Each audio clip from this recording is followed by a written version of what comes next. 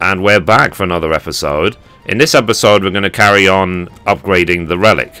And as always, hello from Mithrie. So the reason I'm motivated to do this even after Stormblood is launched is because it will give us an advantage towards the Stormblood relic. So trading in the highest quality relic for level 60 will let us pass the first phase of the relic at level 70. So that's why I want to get this done. So anyway, I am now here with Ulan at 6-4 in Idleshire. So let's talk to her. So by reconditioning the anima, you can redistribute the attribute points allocated to your weapon.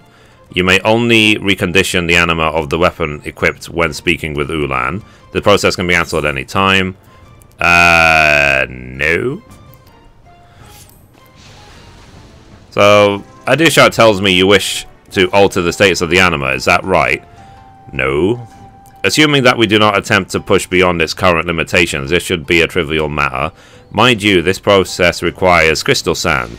If you have more, I will gladly furnish you with more per our original arrangement. But you need not worry about Umbrite. For this we require elemental aspected sand to ever be so slightly alter the anima's ethereal composition. Unless you have any other questions, let us begin. So basically this is just to allow us to like change the stats. I just did them all balanced and so on. Yes. Rather well, wouldn't you not agree? If you should need any of my service again, you know where to ask. Fair enough. Okay, so now I probably need to go back to Helix and start the next quest from there. So obviously you do have the ability to change the stats that you put onto the gear already, which I just showed you. So yeah. Okay, so let's do this. So where should be around here. Aha. Let's talk to him. Future proof. So please note, upon completing the quest Future Proof, you'll receive an animal weapon for a warrior. Okay. That's right. So Future Proof, and this will aim us towards our 260 relic, the sharpened version. So Idleshire is contemplating the present state of the anima. Changing classes of the job will prevent progress during this quest. Fair enough.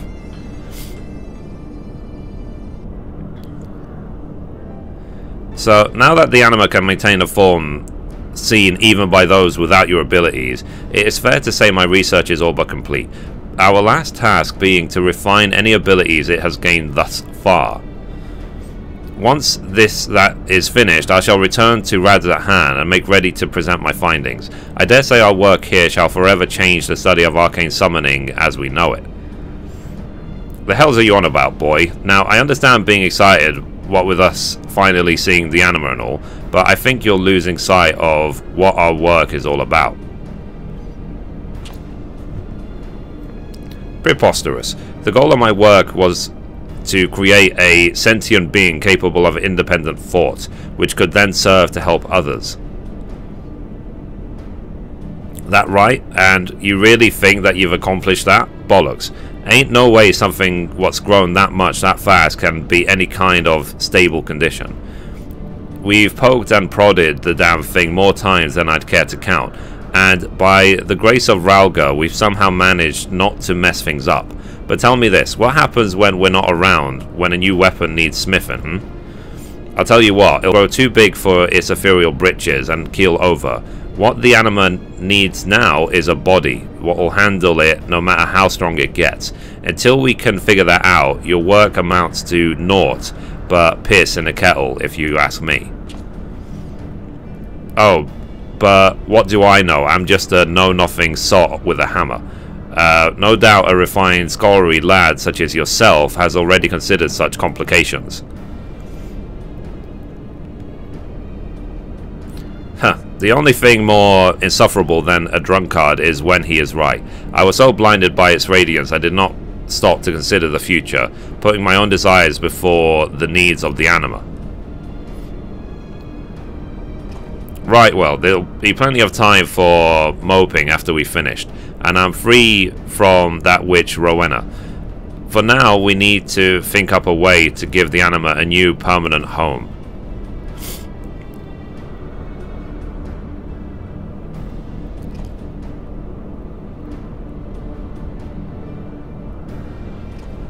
So, the weapon holding it now should be fine for the time being. Just keep an eye on the anima while we figure out the rest. Actually, I may already have a solution. I'll buy an interim one, thanks in part to Ulan and her studies. We were working on a potion of sorts to fortify the anima weapon, that it might be able to further grow. The difficulty proved in our need for ceruleum. It would need to be distilled to serve our purposes, and we simply had not the means to do so. As fortune would have it, though, we caught word of a renowned distiller recently come to Idleshire, and immediately saw him out. After making our case, he was all too happy to assist. Blaprest is his name. Would you pay him a visit and see how things are coming along? Okie dokie. There are other preparations to be made, of course, but Geralt and I will see to them. Everything should be in order upon your return. So, Blamprest, eh? That gives me an idea. Interesting, interesting. Okay, so now let's head to Idleshire. Let's go. Thankfully, right next to the Aetheryte.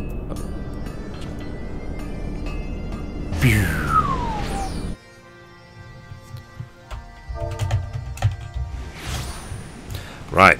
So where do we go? What do we do? And it's raining. Yay.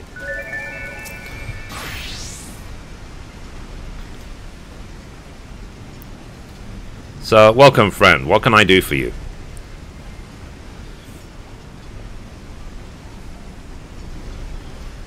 An order for whom? Oh yes, that scholarly fellow. Ardeshir, was it? Work on his order is well underway. Working with ceruleum is no easy task, though. Distilling a substance so volatile demands a substantial concentration of aether, the only sort of potent enough being singing clusters. Quite the rarity, you know. And for an order like this, it would require 50 at least. Procuring such oddities is beyond my abilities, but I have enlisted the aid of 2 fine young mages to see the job done. If only the price of their services was not so steep. Okay. That's not weird. So there you are. We've brought what you asked for. I trust you're prepared to hold up your end of the deal. My, what fortuitous timing. This young lady here was just telling me how she would love nothing more than to offer you her services in my stead. Yeah, that's what I said. These are the 2 lovely ladies I was telling you about, remember? The ones collecting the singing clusters you require.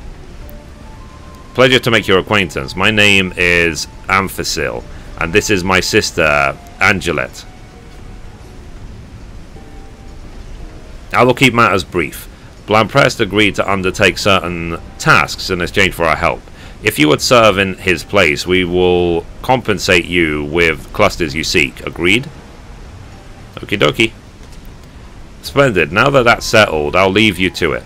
When you have what we need, come back and I shall see about distilling that elixir. Ah, that reminds me. A merchant in Rowena's employ deals in singing clusters. I believe it was Hezmena. Their names all sound alike. At any rate, if you find their task to be too much trouble, you can always try striking a deal with her. Singing clusters obtainable. Yay! So, a repeatable quest is now available from both Amphilis and Angelette. By completing either of these repeatable quests, you'll obtain singing clusters which can be offered to Blamprest. Singing clusters may also be purchased from Hezmena at Rowena's Center for Cultural Cultural Puh. I clicked it too quickly. Now, I need to give him 50. Now, there's 2 quests. One quest is, I believe, daily, and one is weekly. So, cut from a different cloth, Angelette looks at you expectantly. So, have you come to help me? I'll gladly pay you a singing cluster if you do, as I promise. If you do, I promise. You will? Huh. Yay. Blind Press is so mean, isn't he? Forcing his work on others. But a brave adventurer like you should have no trouble with this task. My work requires the use of a very specific fabric. I weave it myself, but before I can use it, I need someone else to rouse the magic sleeping inside. That's where you come in. I want to use the memories of your toughest battles to wake it up. But I can't do it in just any old place, or it won't work. You'll have to take my fabric to where the fight is happening, so the memories are fresh in your mind. Now be careful and try not to get it dirty. So the key item cloth of distributing memories can be obtained by clearing a dungeon via duty roulette level 50 to 60 dungeons. Okie dokie. Next, seeking inspiration, which will give 18. This is the weekly one I was telling you about, which will give 18 clusters. The alpha set looks ready for business. So you are prepared to work then? Good, very good. Now, if you are an adventurer of any merit or distinction, what I would ask of you is simple. A recounting of your travels, of your most spine-tingling, exhilarating battles. Only then shall you have your reward. But a single tale would scarcely be enough to even whet one's appetite, don't you think? That's why I must insist that you write me free. The free gripping tales of daring do, and the singing clusters are yours. I can only hope your skill with pen matches that with a weapon. So the key item in Adventurer's Life can be obtained by clearing the dungeon duty roulette leveling. Fair enough. So obtain volume 1 doing leveling. So anyway guys, that's it for now. When I have the 50 singing clusters, we'll continue this quest and we'll see about getting the 260 relic. So anyway, that's it for this episode. Thank you for watching, and as always, goodbye from me and goodbye from Mithrie. Bye guys.